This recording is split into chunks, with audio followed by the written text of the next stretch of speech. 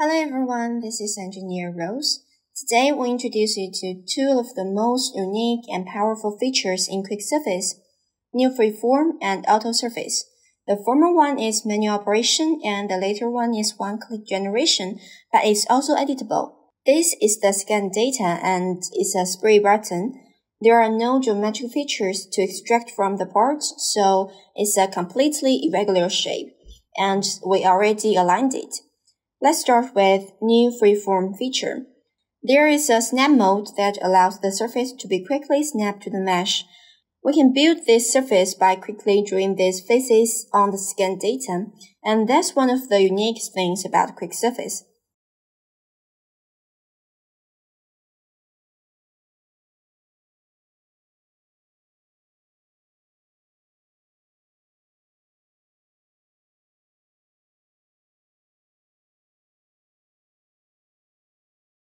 Because it's a symmetrical part, we only need to draw half of it.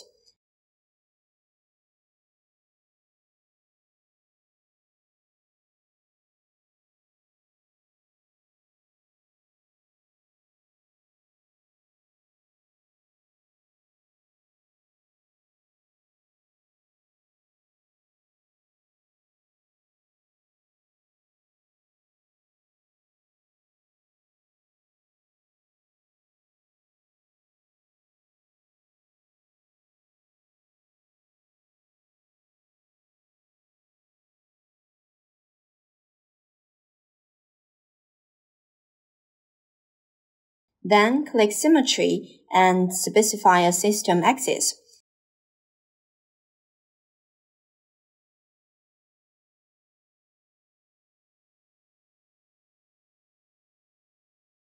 We double-click this line and set on Symmetry Plane, so the basic surface is done. Click on the Deviation Analysis and check surface quality. We can improve the quality by splitting the surfaces. It's like the resolution. As long as we increase the resolution, the fit will get better and better. All of these faces can be edited. Now I'm using the smooth brush by pressing Shift and Control. This brush will allow us to make the surface smoother.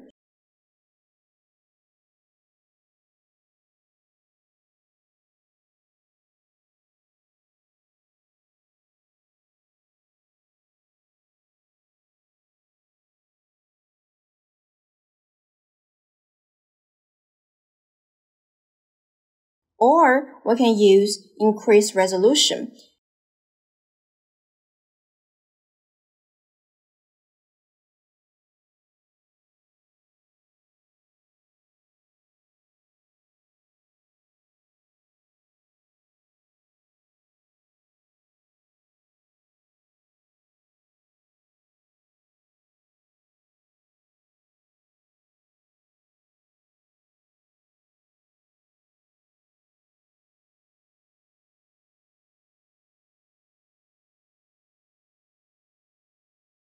It took me about a minute or two to get this shape, and that's the new freeform feature.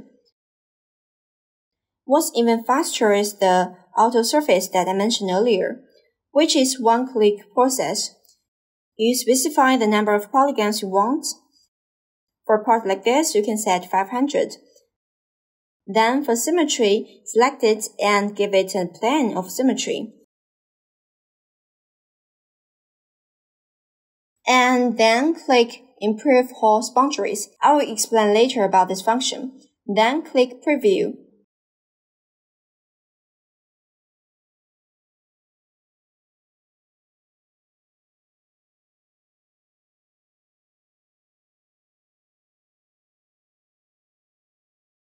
When scanning parts with open edges, you may see the parts are broken or not fully scanned, in which case you can use the Improve Hole Boundaries function.